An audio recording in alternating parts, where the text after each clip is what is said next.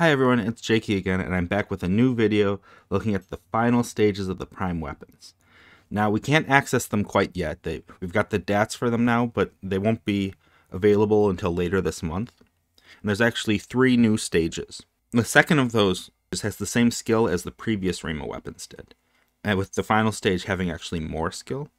That might suggest we might be getting some new redos of the other Rimas, potentially. Also suggests we're probably going to be doing a lot of work. And sadly, the first of those new stages says you get the new weapon skill only in Swordy. So I suspect we're going to have to do an awful lot more Swordy with this update. Anyways, there's a few general things to note about the weapons.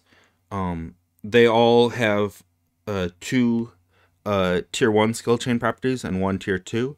And they're arranged in such a way that if you use the new weapon skill 3 times in a row, you will make a light or dark skill chain in every case. Now, none of them give you access to like your missing tier 2 skill chain property, but in order to achieve what they did there, in most cases you will achieve the missing tier 2 skill chain property with the tier 1 skill chain properties. You'll be able to sort of manufacture that property. So that's a decent compromise of giving you a bit more flexibility with skill chaining without giving you everything. We don't know if there's any hidden properties. We don't know exactly how hard these are to get. Someone was posting now. I mean, I don't know how much I trust them. Supposedly there's a purple glow in the DATs, so that would be exciting if that's true. We don't know how good the weapon skills are. We know their properties and we know the description. They all have damage varies with TP, which is a good sign, but it really matters how much that damage varies with TP and where that damage is at. So a lot to still find out to see how good these weapons are, but we're just going to look at sort of the raw stats and think about how would I use this weapon for something other than whatever the special weapon skill it has is, not knowing if that weapon skill is any good or not. Okay, here I've just listed out the order. It'll be in the description as well with timestamps, but it also here shows you, which job each one has. So if you're only playing certain jobs, you can kind of skip to the weapons you care about. Okay, so starting with the sword. Now, the sword was actually one of 2 weapons where they listed a skill chain property that doesn't exist, but we're fairly certain it's liquefaction in order to fit the pattern of all the other weapon skill properties that have been listed. So putting that in there, but highlighting it because it might be something else potentially, but we're pretty sure it's probably liquefaction. Anyways, looking at the weapon here. Now, we don't know if any of these stats only work in the main hand, because that's another thing a lot of Rimas have, or not always all the stats will work in the offhand. So that's still a question, but nothing here specifies one way or the other, but they often don't. That remains to be seen. First thing note here, all of them have Aftermath physical damage limit plus. Presumably there will be like at least 3 tiers of amounts of physical damage limit you get with the Aftermath for 1000 to 3000 TP. Of course, for these specific jobs, that's not very helpful because these tend to be very attack starved jobs with Red Mage, Paladin, Blue Mage. Although I will note this is the only weapon that lists attack plus 70 on it. None of the others have any attack listed on them. I'm not quite sure what that's about. Maybe that's also because we really didn't need another sword with Refresh and DT. So, now we've got Malignant Sword, we've got the Paladin SU5, Tizona to a certain extent. I mean, it's not technically Refresh, but I mean, it's all the MP you need. You've got the sword from Odyssey. We've got a lot of swords with basically the same kind of stat line. Even the original Excalibur, which this is kind of replacing. Okay, you got shield block rate instead of DT, but you've got refresh and regen with the Aftermath. So we've got a lot of swords already with very similar stat line here. So this does not excite me very much. Also, right now, we don't know if you'll be able to make a new weapon, because none of the new stages, and I'm only showing the final stage, have the consumes your soul thing, which wakes you up. And so that's a big thing to give up. And if you've already got a bunch of swords that basically do this already, I'd rather keep a sword that wakes me up, personally. So I'm not excited about this sword. Dex and Mind are okay stats, but not really amazing stats. There's only one Dex-based weapon skill at the moment. Now, we don't know if the new weapon skill is Dex-based. Would not be shocked to find out the new weapon skill is probably Dex and Mind-based. That might be the way they do things, is they just give you the stats for the new weapon skill. But we don't know yet. You'll also note there's no MAB on here. You do get decent amount of magic damage, but that's about it. No int. And I really just didn't need another refresh in DT sword. And it's DT1, it's not even DT2, so I'm not excited about the sword. Okay, next we have the Katana. Dex and agility. I mean, it's okay, it's not amazing stats to give it. You'll notice no attack. You do have a good amount of magic damage, and magic damage is really important for ninjutsu. So that's good. But no MAB. They give it store TP plus 10. Okay. And again, PDL and weapon skill, which we don't know how good it is. I mean, fourfold attack seems decent, but who knows? I don't think this is necessarily an obvious offhand or anything, so I think this one's just going to depend on the weapon skill. Ninja's another job that is often attack starved, so the PDL is somewhat dubious. Obviously, with Warrior Sub, you can berserk a decent amount of the time, which helps with that, but depending what you're doing, you may want a different sub. So okay, so here we have the gun. There's a number of interesting things here. One, you'll notice it says Scavenge Prime Bullet. Now, I didn't see anything listed as Prime Bullet, but we did get this new bullet, so I'm guessing this is what you get. Now, a lot of issues here. It's got a rare tag, so you only get one. And it's very much physical oriented stats here, but most of the good physical ranged weapon skills use more than one bullet. So you got some issues here. Like this probably isn't that great with Last Stand. But I mean, it is a good set of stats, but it's just only having one of them. It's like, well, what are you going to use it with? There are some weapon skills you could use it with, potentially, but I don't know. It seems a little problematic. Other things I want to point out here. They put Dex on this. Is the new weapon skill for gun Dex based? Like, if it is, it's the first one for marksmanship with that. Like, if you had put this on the bow, I could have at least seen, okay, you're using it for their Empyrean weapon skill, sure. But here, I don't know why there's Dex there. It does nothing for ranged, unless there's a weapon skill with that property. Critical hit rate plus 15% is pretty good, but marksmanship doesn't have any good crit weapon skills that you like to use. Now, I will note with the Aftermath PDL, ranged crits scale way better with PDL than melee crits do. So there is some potential there, although I don't see it being able to compete at all with the Empyrean, with the occasionally deal triple damage. Like, that's just, I don't see it overcoming that without some insane PDL and like zeroing out your enemy's defense. I mean, there's a little bit of potential there that, you know, those are stats that go well together with the critical hit rate and the PDL. Had they put these stats on the bow, I think I would have been a lot more interested, but with the gun, I don't know quite what they're doing here. Unless the weapon skill is really good, I have my doubts. Now, it looks like a single hit weapon skill, so the bullet's probably good for the weapon skill. And you'll note it also has Dex and Agility. So if it is a Dex and Agility weapon skill, you're getting quite a bit between them. But, you know, it remains to be seen how good the weapon skill will be. In terms of just other uses, I have my doubts. Okay, here's the Scythe. Now, I wanted to highlight the weapon skill here because it absorbs HP and MP. Now, of course, Scythe already has access to a weapon skill that absorbs MP with entropy for any weapon.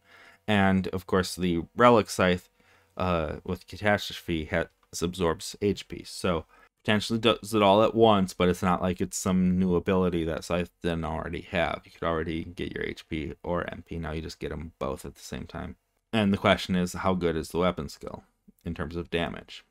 Now, they've given it Strength and Int. Those are the stats you want. Those are good for most of your weapon skills with Scythe. Triple attack plus 6%. it's decent. I do worry a little bit with Aftermath PDL with Scythe, given that Scythe already has the highest PDL in the game, especially on Dark Knights. So, are you going to find enough attack to actually use PDL Aftermath? Maybe.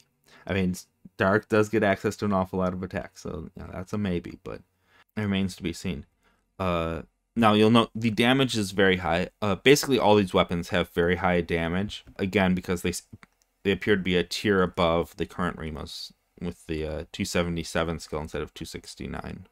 So that does help all of these be a bit more useful than they might look at first glance. Okay, the Polearm. Strength and Vitality. Sure, those are solid stats for Polearm.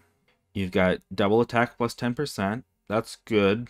Dragoon tends to stack a lot of double attack, but while we can reach 100%, it's difficult for us too. So we can certainly fit in another 10% without wasting any stats anywhere. That's good. And double attack's generally the direction we go in terms of stacking multi-attack. That works out well for us. And then they gave us some Wyvern accuracy, magic accuracy, and 3 levels on the Wyvern. Now, one thing I will note here, I don't think it really matters, but pretty much all the other pet weapons specifically state in their Aftermath that it includes their pet. This one does not. So it looks like we're probably not getting PDL for our Wyvern with the Aftermath.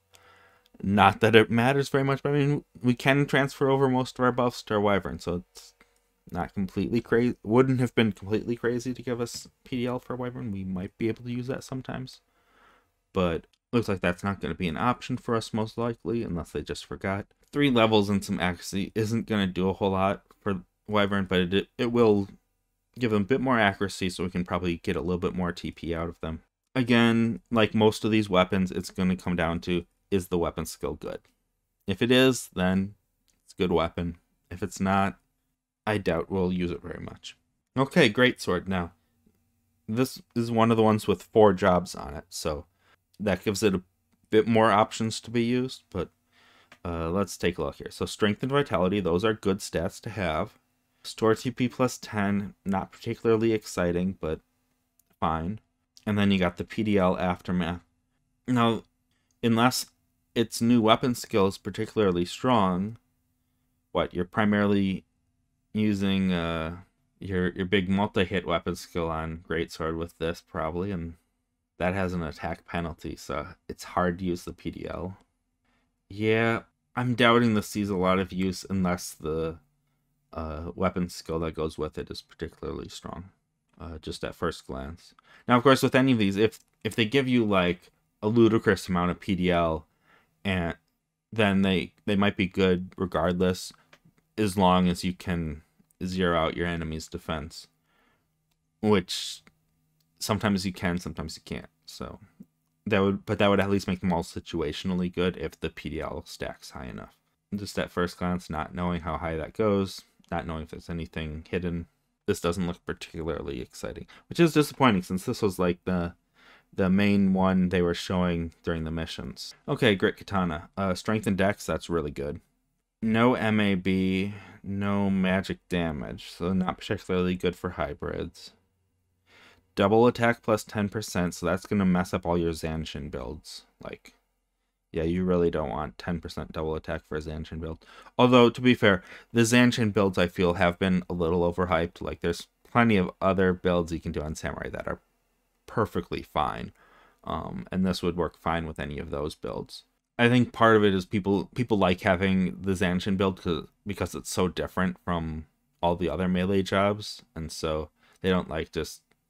Of course, you can do a build that's very similar to your other melee jobs if you want, and this would work well with something like that, but the unique samurai-only Zanshin build, you would not want to use this with. Of course, the weapon skill, we don't know how good it is. I will note with the PDL plus Aftermath, most of the good Great Katana weapon skills have some kind of attack bonus on them. There's certainly ways to take advantage of a PDL boost here on Great Katana. Some hit and miss on here. Yeah, it'll mess up Zanshin builds, but You just don't do a Zanshin build with this weapon and you'll be fine. Great Axe. Here's another double attack weapon. Of course, Strength Vitality, great. But with 10% double attack.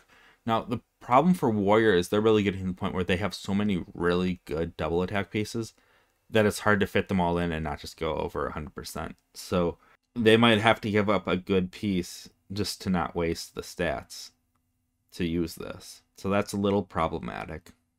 But, you know, that's, you know, when they talk about like first world problems, like, oh no, I have too much double attack. I need to swap something to a piece that's maybe not quite as good in a vacuum, but which has something besides double attack.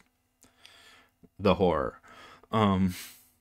Like, that's fine. Warrior, of course, can full-time Berserk, so PDL limit is more usable on Warrior than a lot of other jobs. And Warrior tends to appreciate the plus accuracy more than a lot of other jobs as well, so yeah, it seems like a decent option. Again, it'll depend a ton on if the weapon skill is good or not, but yeah, it seems like a reasonable stat line, but I have no confidence as to if this will actually be used yet. Okay, the club. Straight up, I would say unless they've changed it so that you can upgrade, so that you can start a new weapon after you've upgraded one, don't upgrade this. Because I don't care how much cure potency or whatever it gives you, I want to be able to wake myself up. And this doesn't wake you up anymore. So for White Mage especially, but also Geo, being able to wake yourself up is infinitely more useful than anything this thing gives you. So that's why I say, like, right now, unless they've changed it so that you can go back and make an unupgraded one after you upgrade this, I would absolutely not make this under any circumstances. I would drop it to start over if I accidentally upgraded this. And its stats aren't even that exciting to me. Strength in Mind, sure, I guess. MAB is nice, but whatever. Then Regen and DT, and you don't even give your pet any DT. Aftermath of magic damage and cure potency, okay, but your cure potency doesn't matter if you're asleep. So, no, I think this is terrible. Don't make this. Horn. Now, I do need to note, the unupgraded Horn was arguably the best prime weapon because you could swap to it to wake yourself up without losing TP. So this has to be really good to be worth giving that up. And it is really, really, really good. So, grants 2 additional song effects and all songs +4. So that's your harp and your Gala horn all in one. And so you might be going, oh, but I already have horn and Gala horn, so why do I need to combine them? Well, this means you only have to sing once. You don't have to set up the 4 songs, then write over them and all that. It makes it so much simpler, so much faster. That's the key. With this, I mean, well, the sad part is we might start asking bards and alliance content to swap parties and stuff again because you'll be able to sing so much faster and easier and there won't be giant complications. And on top of all of that, you got a new song with this, which increases PDL. Now, you need enough attack to use that, but it's not uncommon on Bard right now to use an etude because you just didn't need another minuet. I think you use this instead of an etude in most of those snares, unless it's like a nuking thing or something. And very often this will be your 5th song when you're 2-houring sort of thing, I think. Yeah, I mean, having a PDL song can be incredibly powerful depending how much it is. Now, I will note, technically, you may want to keep the Derdabla around for slightly larger AoEs. So maybe it hasn't been completely replaced. But yeah, this is gonna pretty much replace your harp and your horn. Pretty good. And it's way better than both because it all comes in one. So you're not having to re-sing. That's the really big thing here. It's not having to re-sing so much. And that means you have more time to melee or do support or AFK. I know what you bards are up to. So here's the Dagger. And I'm thinking, given that I'm definitely going to upgrade the horn, I might end up having to not upgrade the Dagger just so that I have a way to wake up my bard. Although the stats look fairly decent here. Not amazing, but decent. So You've got Dex, Agility, and then they threw in some bonus Charisma, Accuracy, Magic Accuracy, no magic damage, but triple attack plus 6%. That's about in line with where other daggers are these days. It's not amazing, but it's fine. Obviously, the PDL Aftermath probably don't need on most of these jobs, other than maybe Dancer. So they tend to be a bit more on the attack starve side. And we've got a 4-fold weapon skill. Don't know how good it is yet. Of course, if it's really good, you might still want it. But I know at least for Bard, I kind of like the idea of being able to wake myself up. And I have to make that horn, so I might be willing to just keep this unupgraded and sacrifice my TP whenever I need to wake myself up, because that's more important on Bard. Okay, the staff. The staff is really exciting. So, Int and Mind, 35 each. Solid. Accuracy, Magic Accuracy. 80 MAB. 325 magic damage. So, already for nuking, that's looking really competitive. And, of course, you've got the higher skill with it. And then for the Avatar, 35 all accuracy, plus 3 levels. Blood pack damage plus 50. And then the Aftermath, including avatars, magic attack bonus and magic damage plus. Now the weapon skill here does not appear to be elemental, so the weapon skill will probably not be amazing for any of these jobs. Obviously, you can do some nutty things with Black Mage or Scholar with elemental weapon skills, so it's a little disappointing that this would appear to be a physical weapon skill. But if you're just trying to set up for nuking or for blood packs, there's definitely some value here. Now, I guess I'll start by comparing this to Nirvana for Summoner. This is pretty obviously better for magic, but doubt it's going to beat an AM3 Nirvana for physical. And I'd have to run the numbers on the hybrid. Yeah, so I mean, it's pretty good. But I'm going to really focus on the Black Mage and Scholar side of things, because those are the jobs I've been using a lot for Sortie, which is where we're going to be doing a lot of this stuff. So, I mean, if these are the jobs I'm having to play to get all the weapons, then we need to max out those jobs. So let's take a look at that. Okay, so here I've put up the Black Mage Mythic because it's better than the Scholar Mythic. And we've got the Banzai Ride Amarapi Shield combo over here. And I just threw on an Enki strap, which I would probably use for either of these, just to be able to have a fair comparison with the shield here. So, first of all, just comparing to the Mythic staff here. 10 more MAB, 5 more magic accuracy. Obviously, you get the more skill as well.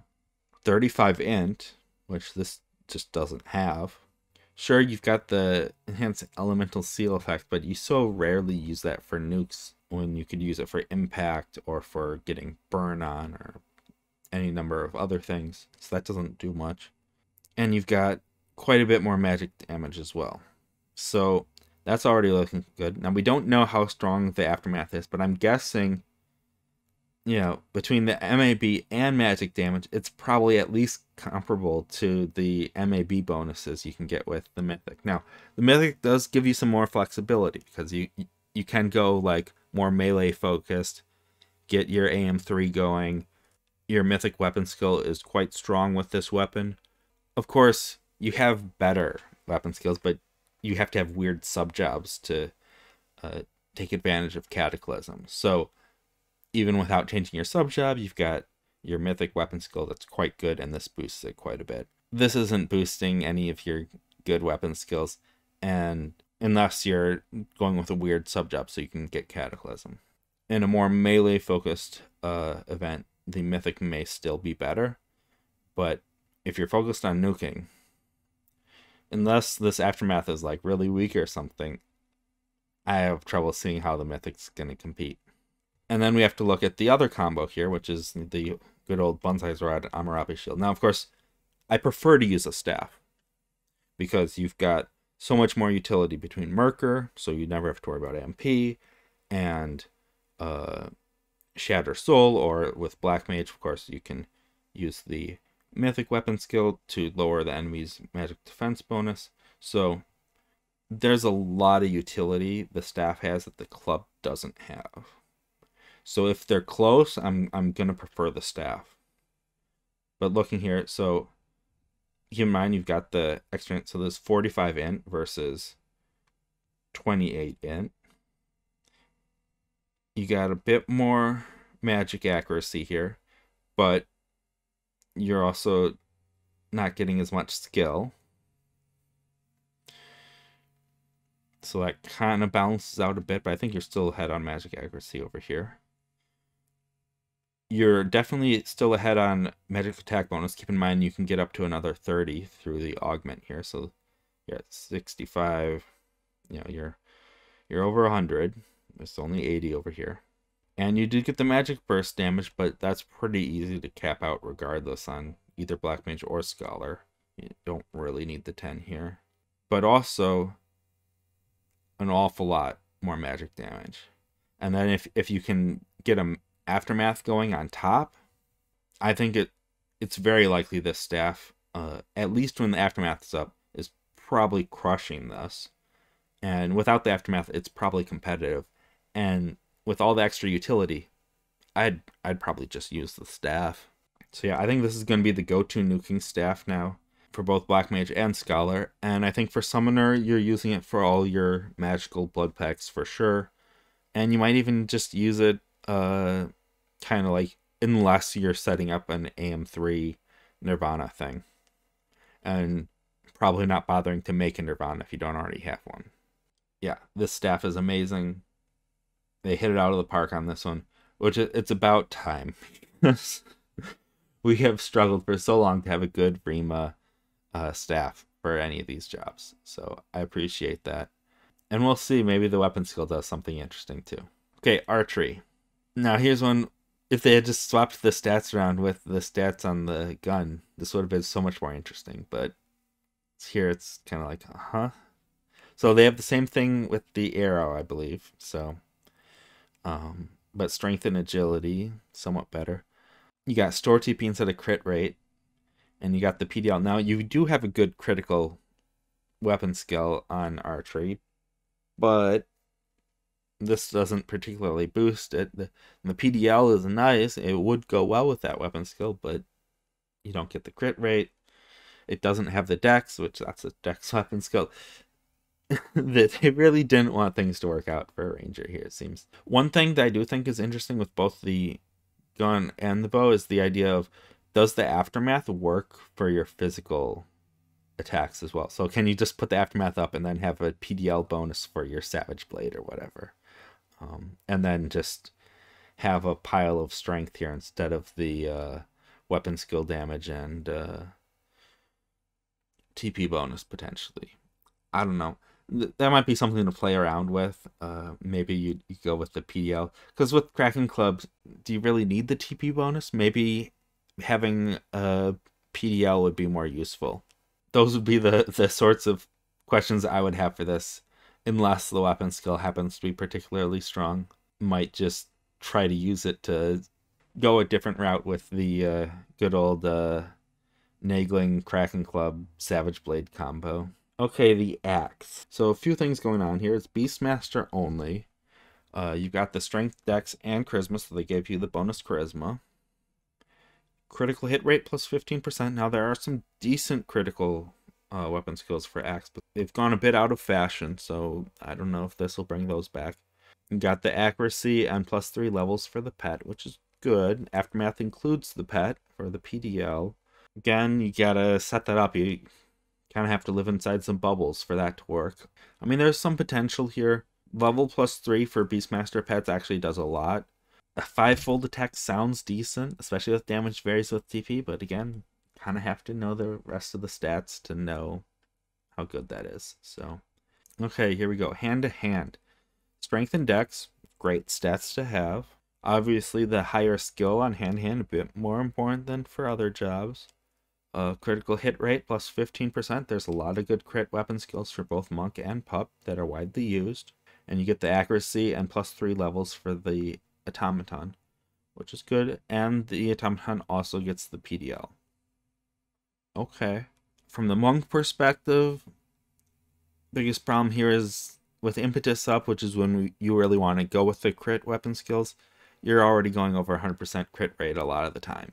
And when impetus is down, do you necessarily even want to be using those kind of weapon skills? And of course, this, unless there's something hidden, isn't boosting your white damage like the Empyrean is.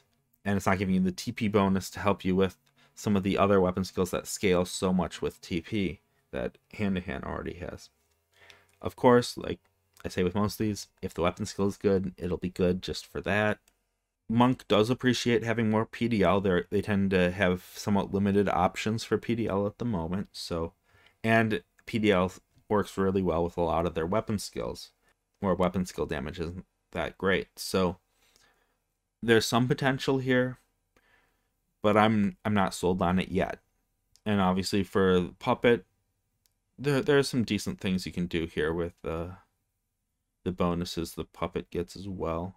Some potential, we'll see. Okay, the shield. The shield is already basically replaced O-Chain in most circumstances. And now we've got 3 more tiers of it being stronger. And they gave it everything you would have wanted. So they threw in some vitality in mind. Awesome. The defense is now the highest defense shield in the game, which means you're now casting protects in this as well. Evasion and magic evasion. Magic evasion being especially helpful. Shield skill, even higher. All status ailments, plus 20. So now you wear this shield also just to help defend against any kind of fight where you worry about status ailments as well. On top of it being a size 6 shield that has skill, gives you a block rate far higher than any other shield. And then finally, magic damage taken to 25%. So technically this doesn't fully replace the Aegis. Technically, if you're fighting something that exclusively uses magic damage, where shield blocking is completely useless, the Aegis can still win because it has a bit more magic damage taken to, so that you can reach the full 87.5% cap, because this will only get you to the 75. And that's actually a pretty notable difference. You know, it's the difference between taking 25 versus taking 12.5. So with the Aegis, you can literally cut the damage you're taking in half compared to this if you're exclusively taking magic damage. But, and this is the big but, this is giving you 100% block rate against basically anything in the game, where the Aegis is giving you like a floored block rate against anything of importance. So if there's any physical damage at all, you're using this. So Aegis is now for a pure magic damage. You're still going to cast Phalanx in your pre-win, and for everything else you're using this. And it's blowing everything else out of the water. This is ridiculously strong. So the 3 standouts to me from all of this is the shield, the horn, and the staff.